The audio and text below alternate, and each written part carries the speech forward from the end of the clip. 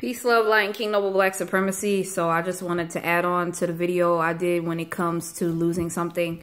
I just wanted to share another way to look at it, so that way you can more effectively try out these techniques. Excuse me, sorry. So what you want to do is make it I don't want to say a distraction. You want to redirect the energy. There you go. You want to redirect the energy. So instead of worrying or looking for the object too much, you want to figure out a solution like that as quickly as you can.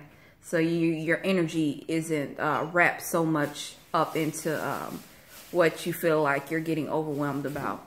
So I just wanted to get back on here and share that with you all, because I know the importance of utilizing our energy better and etc. And I'm here to help you ascend past that. And I'm here to help you overstand the infinite, the limitless energy that you can instill. But first you have to kind of learn and mold yourself into that. Thank you for tuning in. Peace, love, light, King Noble Black Supremacy.